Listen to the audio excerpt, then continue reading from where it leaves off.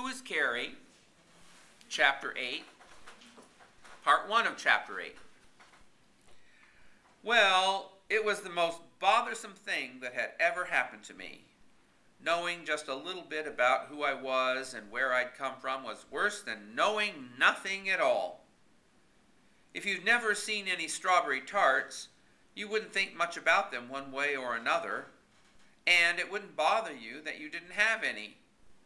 But if they was in the shops and every time you went by you could see them and smell them all hot and sweet through an open window, why, you'd get so you couldn't hardly think of anything else. First, I found out that Jack Erebus was mixed up with me some way. Now it seemed like Dr. William Samuel Johnson was in on it too. But how? Why? It kept coming back to me that maybe Jack Erebus was my father, and I was Dan's sister, even though Mr. Francis said I wasn't. Maybe Jack Erebus had another wife somewheres that he didn't tell nobody about, because you wasn't supposed to have but one wife, but I wasn't sure. I wasn't sure of nothing. Meanwhile, there was rumors about everything. Rumors that the notes was going up, and rumors that the notes was going down.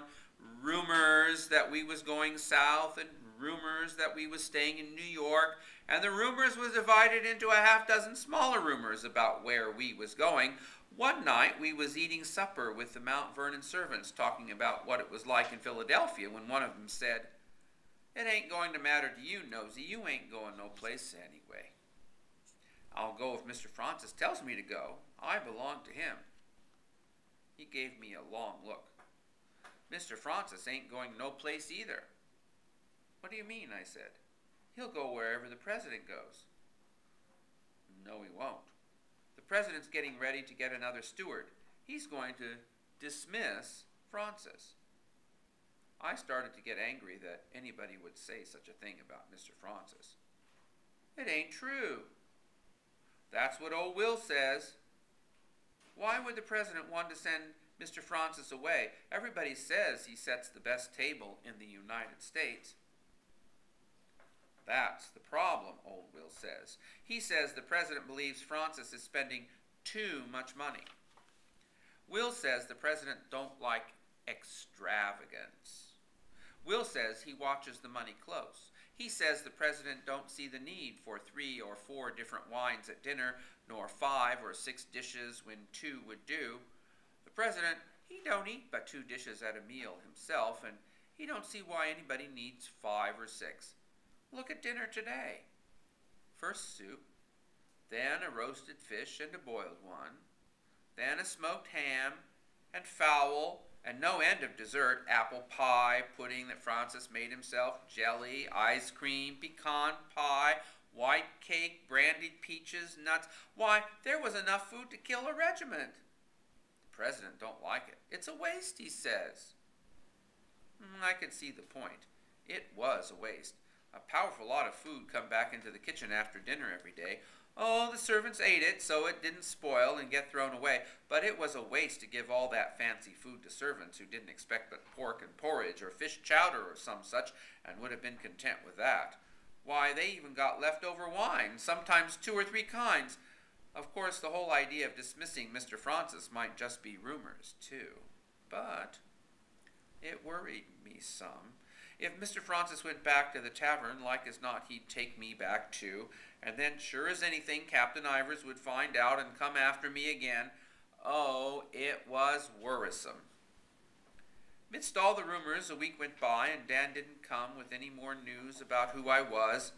I was mighty impatient, but there wasn't nothing I could do about it. There was no way of telling when he would get a chance to skid off from the Junius Brutus. Then, one evening he came. It was pretty late on a snowy December night. The president and his family usually went to bed at 9 and sometimes earlier, because they got up by 5 o'clock or before.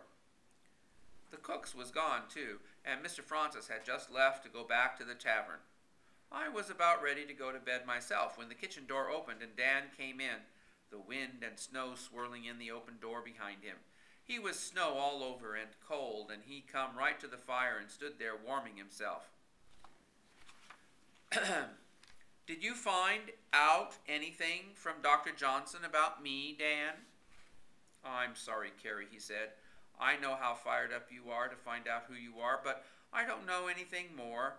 I just come from seeing him about my notes, and I asked him about you. He said it was true that he'd drawn up some papers for my daddy. He remembered doing it, but he couldn't remember anything about them. It was years ago, he said. He couldn't remember that far back. Oh, I said. It was mighty disappointing. Don't be too sad, Carrie, Dan said. Dr. Johnson, he said when he had a chance he'd look through his papers and see if there was anything about you in them. When, Dan, when? Dan shook his head. He's mighty busy, Carrie. You know he's president of the college and also a senator in the new Congress. I don't know when he'll have the chance.